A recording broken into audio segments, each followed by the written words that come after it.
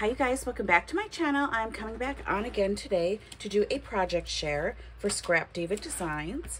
And here is Erica's card, her website, all of her other information, and make sure to follow the hashtag Scrap Diva Designs. Check out what everybody else is making.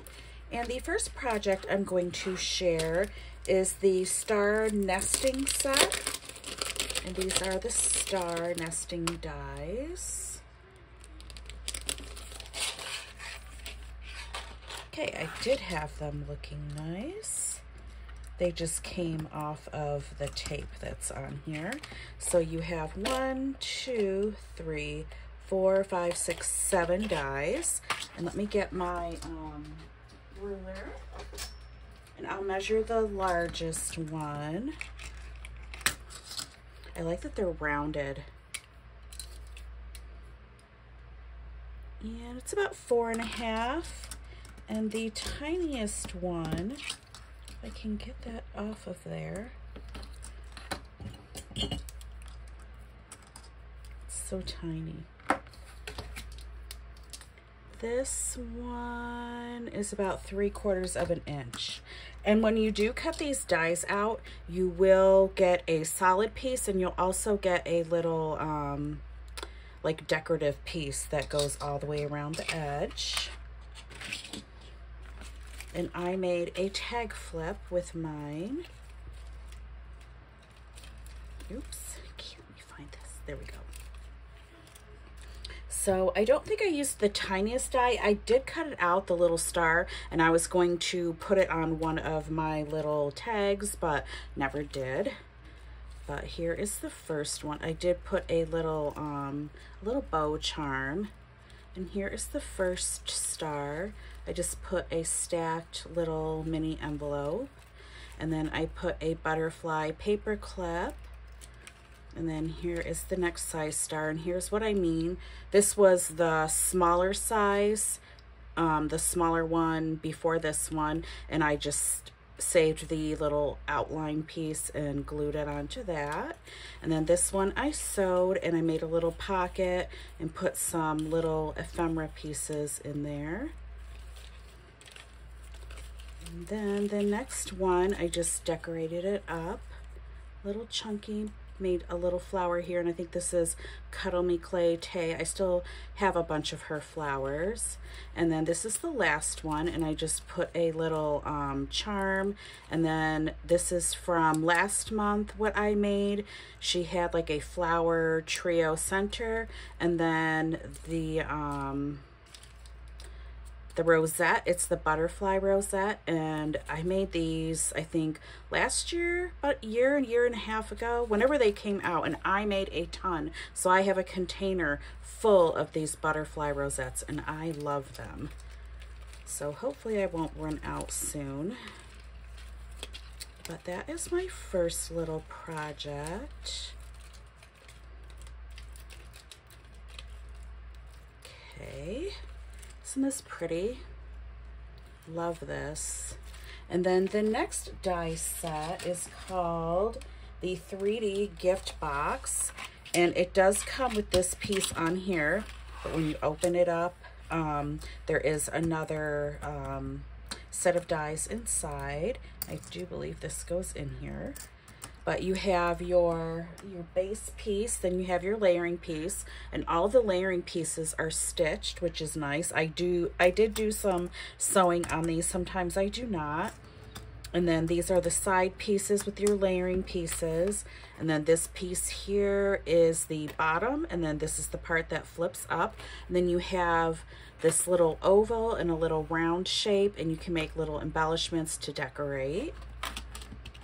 And I will share what I made. This is what I made, and I put little beads on the bottom for like little feet. And then this was from last month as well. I made a flower and put those flower center little thingies and made a big flower. And I just put some of the ephemera on. And then I made some little, this doesn't want to stick, but I made some little embellishments. This is from her postage stamp die. I just made 3 little shakers and put this on here. And all I did was I cut out the layering piece, this piece here, and I just cut 1 inch off the bottom. And then I did do some sewing, that way you won't be able to tell that I had cut 1 inch off the bottom. And I did back it up with cardstock as well. And then here is the second one. And these are those dies that I said you could make embellishments out of.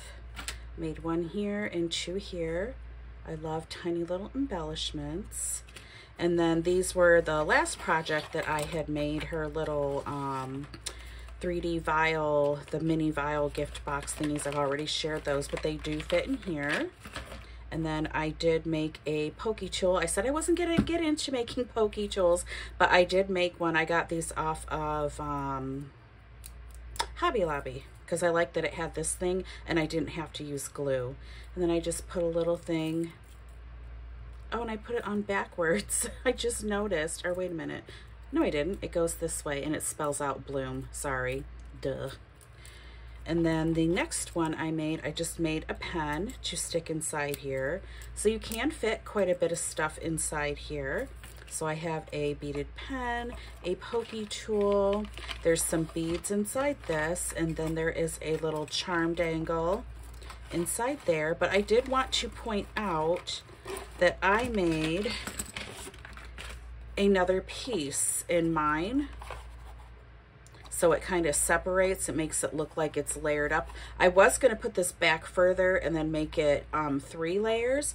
So what I did for that was this piece here is this back piece. So I just cut it out again, and I do believe I cut 1 inch off the bottom of this. And then I just folded those tabs in, so that way it was higher in the back and then like a layered piece, just to give it a different look. I thought it came out really cute, but like I said, I fit a pokey tool, a pen, some beads, a little bead dangle. You could probably fit, there's a lot more room in here. And then some little mini embellishments. You can definitely fit like a couple more packages of little embellishments up in this part. See, I put some tiny little foam little thingies there. They just don't want to stay on. So I'll have to put some different foam. But this definitely is great for sending happy mail or doing a swap, because you can fit all of your stuff right into one little container. And I did not decorate the back, but I plan on it. And she has from, I think it was like 2 months ago maybe, there's like little pockets that you can cut out, and I thought I would stick a pocket on the back. Then you could put a memory dex card in the back or more embellishments, but super cute for happy mail. And those are my project shares for Scrap Diva Designs. And I will leave the links down below to these dies. And I do have a coupon code, which is Davina10, and you can save 10% off of your order. And here's Erica's card again. And thank you guys so much for watching, and enjoy your night. Bye.